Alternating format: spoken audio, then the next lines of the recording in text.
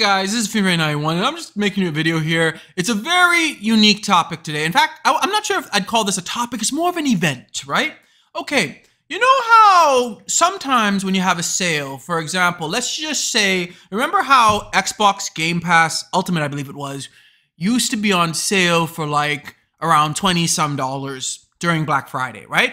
So someone walks into GameStop, buys 5 cards. Or buys them digitally online. I'm not sure if it was online, but if it wasn't, someone walks into GameStop or Target or somewhere where it's on sale and buys, let's just say 5 cards, right?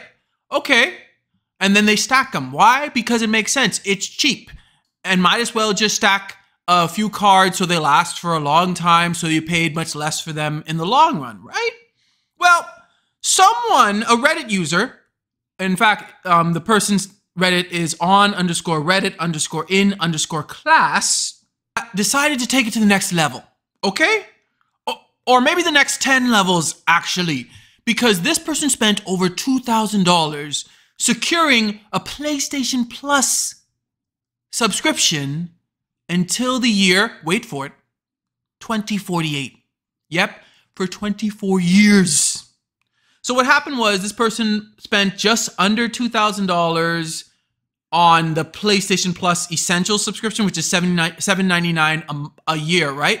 But then Sony, apparently they actually, I guess because the person spent so much, they gave them a huge discount. They gave them 89% off the premium subscription. So they charged them $199.99 to upgrade to the premium subscription for those 24 years instead of the $18.89 that it should have been, meaning that this person spent about $2,119.75 now to have the PlayStation Plus premium subscription for 24 years. Like, okay, let's look at this from both sides. First of all, one could say it could be smart because let's face it, subscription stuff is going up. Subscription, I'm not going to say subscription is fully the way for the future, but subscription is definitely the thing right now. And whether or not it'll be that in 10 years, God only knows. But we, at least right now, are seeing subscription prices go up. So it kind of makes sense to stack when you can, right? But to do it to that level, see, there are risks.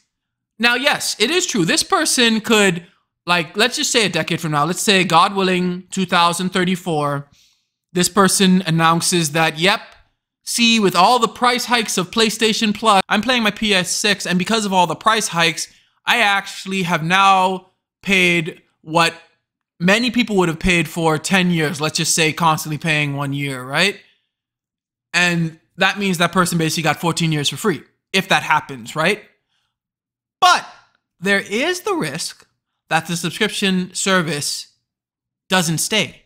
I mean, like, even if PlayStation has a subscription service with, let's say, the PS6, the PS7, the PS8, the PS9, right?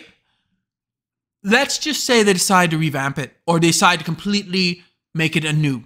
And it's a new type of subscription service. And they're like, okay, PS Plus members, sorry, but your subscription service will run out. I don't know if this would happen, but I'm saying that this is a possibility. So this guy is taking a risk. He's taking a risk that the subscription service will work, that it will keep going until 2048, that even PlayStations will still be around until 2048. Hey, before you guys, and I'm not downing PlayStation. I'm definitely not speaking this on them. I'm just saying, you know, anything's possible. It is just like with Sega. I'm sure that when the Sega Saturn or whatever, when Sega gave up making consoles, people were shocked. Some people were shocked. So I'm going to just say there are many possibilities here. This person is taking a risk and God only knows if it's going to pay off.